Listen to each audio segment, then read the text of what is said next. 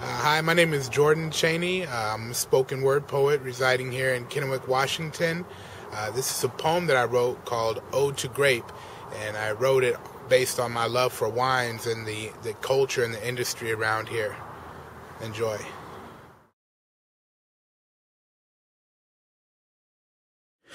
I have a crush on you. You beautiful bulbous berry of the gods, you galaxy of dark blue stars, you plump and precious bottle of Pinot Noir. I simply adore you. You sometimes gorgeous green thing drooping 1,000 times from paintings, always nude and next to tulips. The Pinot Gris on your two lips puts the kiss in kismet. It's serendipitous the way we have come together. Mighty migrant workers are up to their shins in mud, are sweating in the sun, are plucking darkened rubies all from my tongue, getting paid in pesos to slave away from my fair love. You are endless without edges, a purple-pearled necklace with a cluster of cleavage dangling beneath it, a scarlet goddess robed in a red dress sagging on the vine, marauding my fantasies every midnight when the skylight is Merlot-like. I love the way you bat your lashes at me while layered in lingerie, then splash into my cup like purple rain and climax when you pass my tongue and come into long-stemmed glasses. You look like a pinup doll showing off your legs and back, making my heart patter fast and then faster until my pulse is completely unfastened. Alas, you are crimson. A succubus, a full-bodied Jezebel who has had everybody's filthy hands on you. From train-hopping hobos to snobs with mountains of dollar bills, you slept in crates and dirt fields next to windmills, in alleys next to burning barrels, and even in sheets woven from the finest of silks. But I don't care about your cheap past and how you were stepped on daily, how your delicate skin was beaten and smashed, or when you lived in boxes with both eyes blue and black. To me, you are still a rose that grew from history's trash. My love is unconditional.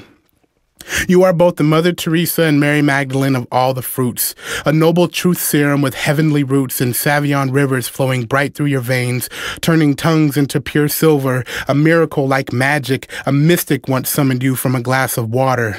To make men meek, you put the vine and divine, and my mind is an aimless cork afloat a placid sea.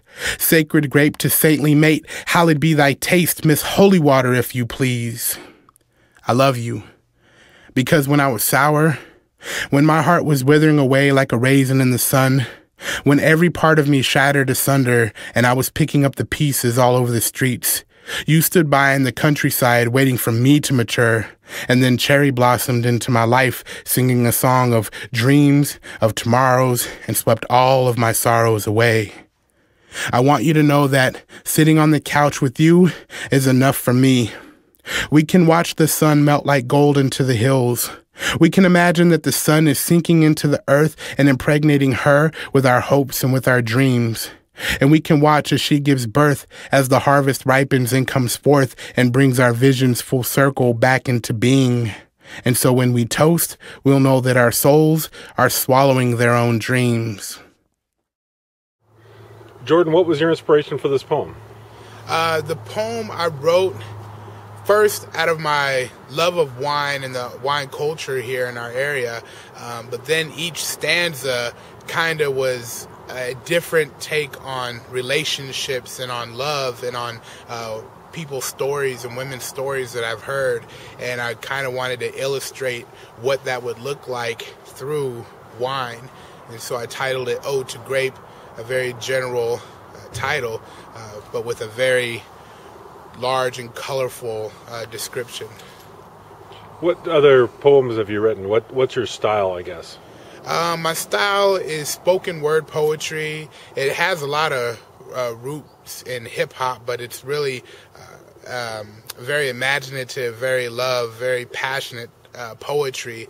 I have poetry that relates to some of my political views, and I have poems that are simply about my fiancé and the love of my life. It represents struggle, it represents overcoming, and it represents spiritual consciousness, the style of writing that I am into. Where did you grow up? Here in the Tri-Cities. Moved here in 1988, moved from L.A., I've been here ever since. Graduated from Camayakin High School in 1998. Okay. And you've been performing this poem around at wineries, haven't you? Yeah, I've been at Col Solare, Bookwalter Winery. Supposed to line up some things with Prosser, a bunch of the wineries out there. So I'm looking forward to that as well.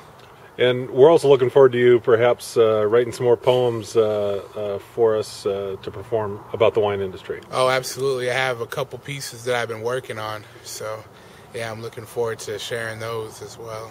Well, we're looking forward to dubbing you the Poet Laureate of the Northwest wine industry. Yeah, that's exciting. I'm real honored to have such a title, and especially to represent the area with that title, because, it's a beautiful thing to see the art and the culture kind of being poured into our area through wine. It seems like your poems and your style of poetry actually is enhanced when you are performing it versus when it's someone's reading it. Is that am I correct in that? Yeah, it's written with a kind of music to it, a rhythm. You can read it on page, but then it really it's written to be listened to or seen live in person. Okay. And you have a collection out on CD. Where can someone find that? Yeah, if you go to iTunes.com, you search Jordan Chaney or Mighty Peasant, which is the name of my CD, and you can find it there. It's also on cdbaby.com. The book is also available on barnesandnoble.com through the Nook download, and on my website, billowingwords.com. All right. Well, Jordan, hey, thanks for your time, and thanks for sharing your poetry. This is great. Yeah, I appreciate it.